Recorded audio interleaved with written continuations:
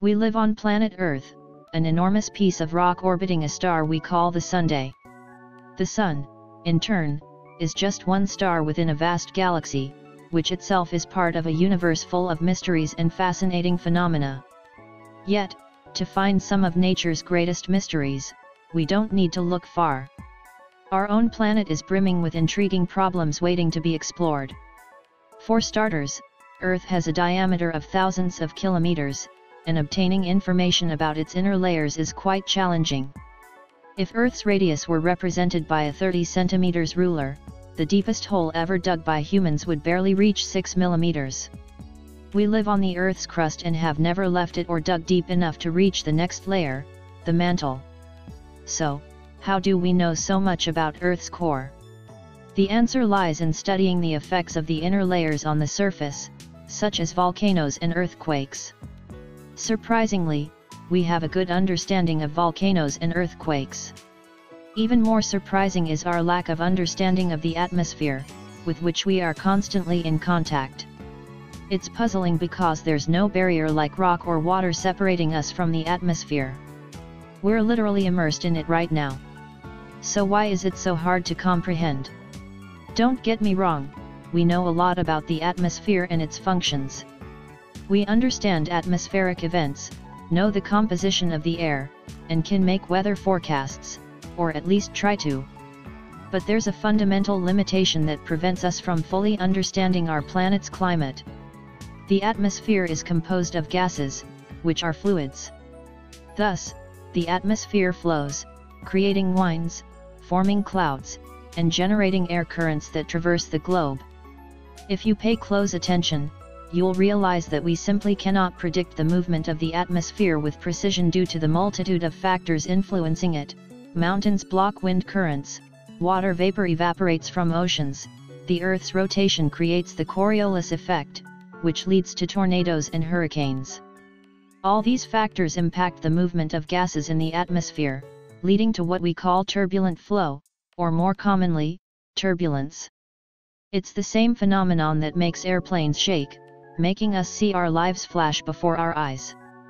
Chaotic changes in air pressure, speed, and movement are happening worldwide at every moment.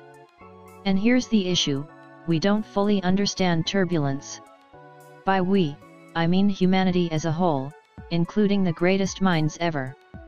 Understanding turbulent flow is such a complex problem that Heisenberg, one of the key figures in quantum mechanics, once said, "When I meet God, I have two questions, why relativity and why turbulence?"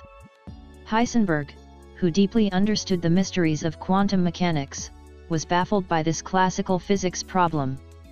Another physicist, Richard Feynman, claimed that turbulence was the most important unsolved problem in classical physics. One of the most interesting consequences of atmospheric turbulence affects us daily.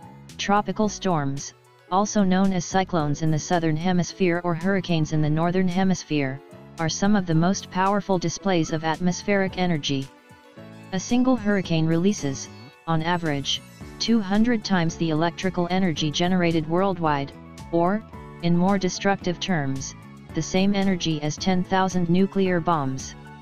Understanding how cyclonic storms work can provide crucial insights into turbulence. When studying something, it's useful to look at extreme cases. For instance, what is the largest hurricane ever recorded? How large can they get? How long can they last?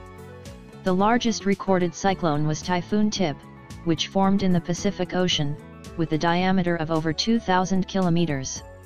It sustained winds of 305 kilometers per hour for a few minutes and winds of 260 kilometers per hour for over 10 minutes, enough to lift any person and many heavy objects. Despite this, we believe that cyclones generally can't be much more extreme than Typhoon Tip.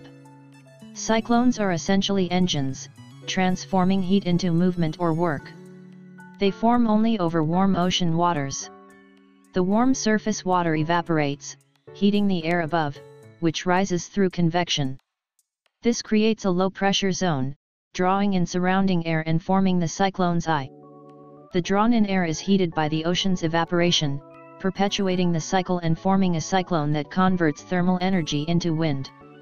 Cyclones are extremely efficient at this process, but engines have efficiency limits. Thus, in the worst cases, a cyclone's maximum wind speed can reach about 320 km per hour. These are the largest storms that can occur on Earth, which is full of obstacles that frequently disrupt and dissipate cyclones. However, there's a place without these obstacles, and it's not on Earth. To find the most extreme and unimaginable storms, we need to look at gas giants like Jupiter. Jupiter is 320 times more massive than Earth and, being a gas giant, lacks continents, mountains, or any barriers found on Earth. How powerful can storms on Jupiter be? The answer is very powerful. Jupiter's most iconic storm is the Great Red Spot, a high-pressure zone generating a storm larger than Earth. You can even see it with a backyard telescope. A storm of this size is terrifying, but more terrifying is that the Great Red Spot has been observed continuously since 1830, which means at least 200 years of uninterrupted storm. And that's just the first confirmed historical record. Observations from 1665 also seem to reference it, suggesting it could be at least 350 years old. Winds at its edge reach over 400 km per hour, unimaginable for Earth's cyclones. The Great Red Spot on Jupiter is the largest storm ever recorded, both in size and duration, and is one of the wonders of the solar system, a true postcard of Jupiter. Yet, it remains shrouded in mystery. We don't understand how a storm can last so long, even on Jupiter. There are hypotheses and models on how wind currents could sustain it, but it remains an open question. Studying extreme weather events in our solar system can benefit us here on Earth. Understanding the largest storm we know of could help us better understand turbulence and storms in general. We might achieve more accurate weather forecasts, predict floods, or foresee significant climatic events with greater advance.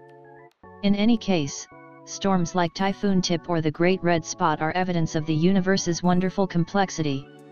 Who would have thought that storms are almost perfect engines transforming the chaotic movement of atmospheric particles into colossal cloud patterns, and part of one of physics' most intriguing unsolved problems, turbulence. Thank you very much and see you next time.